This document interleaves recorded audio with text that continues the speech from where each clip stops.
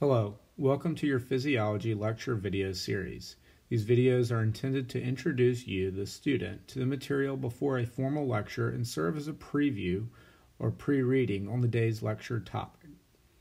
These videos will highlight key details for each lecture that each student must know to master the material. When learning physiology, you are unlikely to be required to regurgitate facts, but rather to apply those facts within a clinical context. Many of you remember from undergrad that the key to physics was understanding the governing laws and learning how to manipulate the system or equations. Cardiac physiology will be much in the same.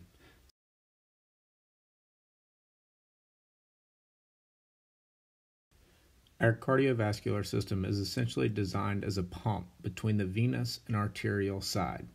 We think of the product of this pump as the cardiac output. Mathematically speaking, we calculate this value as the product of the heart rate and the stroke volume, or the amount of blood per beat. This is usually described in liters per minute. If we were to manipulate the equation, then increasing 1 will increase the cardiac output. The two sides of the pump are not created equal though. The arterial side is quite muscular and largely governs the property of resistance.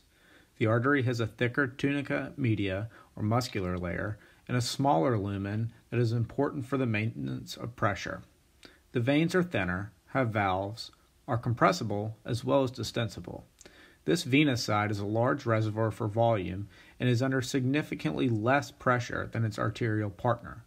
This large venous reservoir can be used as a primer for the pump or heart to increase the stroke volume when the body senses the need for an increased cardiac output.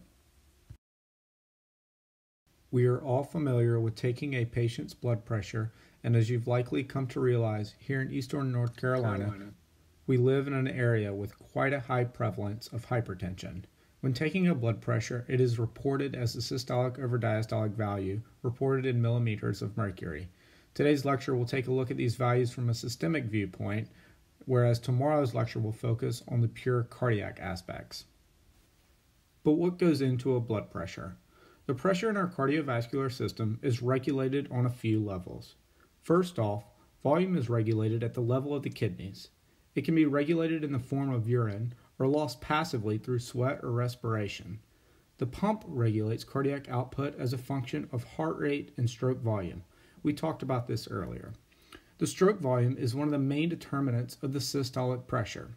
This is affected either by the preload, valve integrity of the heart itself, or the contractility of the myocardium. The nervous system controls the artery's luminal diameter that the heart works against. The force that the heart must overcome to open the aortic valve is termed the afterload. When blood is ejected from the ventricle, there is resistance to flow. This can be based off of the compliance of the vessel and the viscosity of the blood.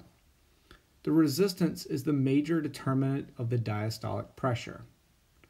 Finally, the venous side can increase the preload to increase the pressure within the system or act as a reservoir for holding on to volume on the venous side, which could reduce the volume on the arterial side, thereby reducing blood pressure.